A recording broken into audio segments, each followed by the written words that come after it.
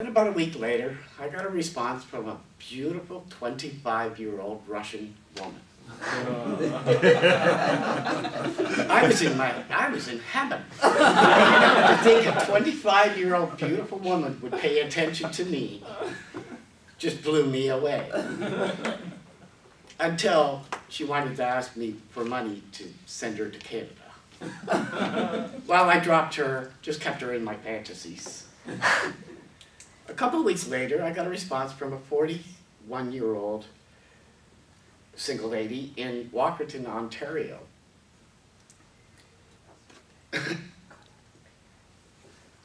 She seemed like a nice lady and had 3 grown boys and 3 grandchildren.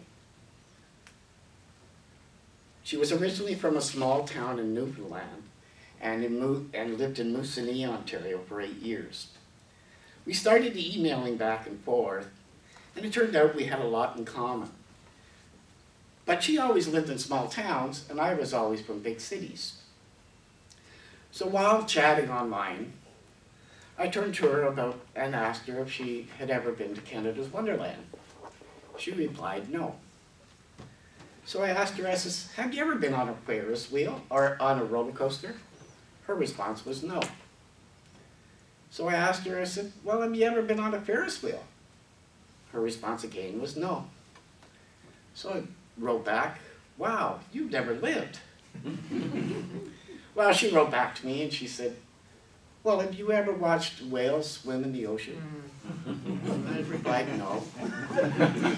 Have you ever swam anywhere near an iceberg? I replied, no. And she snapped back and she said, well, you never lived. Touché.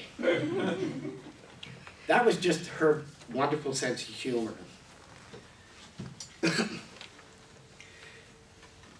After a few weeks of emailing each other, we finally made arrangements I would drive to Walkerton to meet her. I knew that when I got there, I knew then that I had met the love of my life. We spent the whole summer together. I would drive to Walkerton every weekend, and she would cook me delicious home-cooked meals.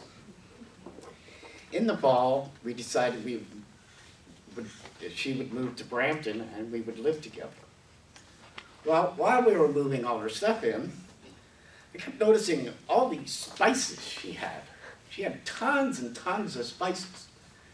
So I said to her, I said, do we really need all these spices? And she responded, do you like my cooking? And I said, yes. Then shut up. Needless to say, I never said a word about that again.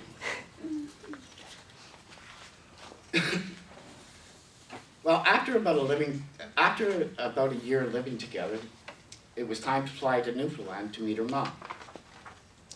When we got there, we were driving along the highway to her mom's house, and I happened to notice, as we were driving, there was no roadkill on the road.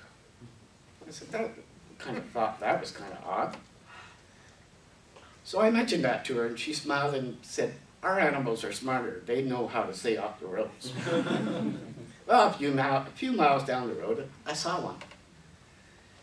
And she turned around to me and she said, oh, he must have came from the mainland. He doesn't know any better. And then she turned around to me and she said, you know there's no skunks in Newfoundland?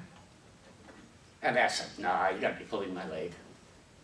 Well, a little while later, I Googled it. Sure enough, there is no skunks in Newfoundland. She just told me, she said, well, because we told them smelly little things that we didn't want them in our backyard.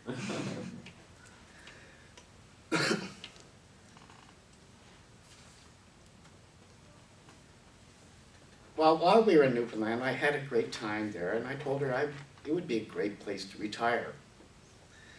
So for the next 8 years, we shared a wonderful life together, lots of family times, and 4 more grandchildren. Well, in September 2011, she found a lump on her breast.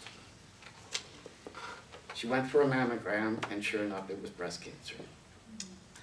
Well, she had the surgery, then the chemo and radiation. That's when I learned how strong she really was. She did that like a trooper, kept her sense of humor intact. About 10 months later, after all that was done, she was able to return back to work.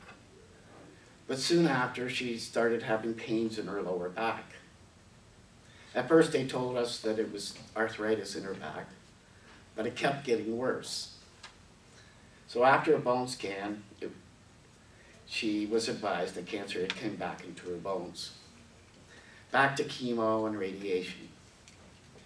And after a few months, the pain had been getting too great for her to be able to handle the stairs. So we had to move. So I went around and found an apartment that had a walkout apartment so she wouldn't have to use the stairs.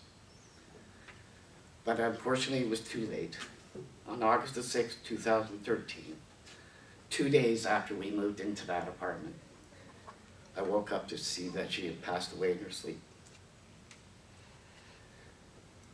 I had the most grateful time to have her in my life, and she has given me a second family which I hold dear to. In fact, just this past weekend, I got to have a wonderful weekend with her oldest son and his children from Moosonee.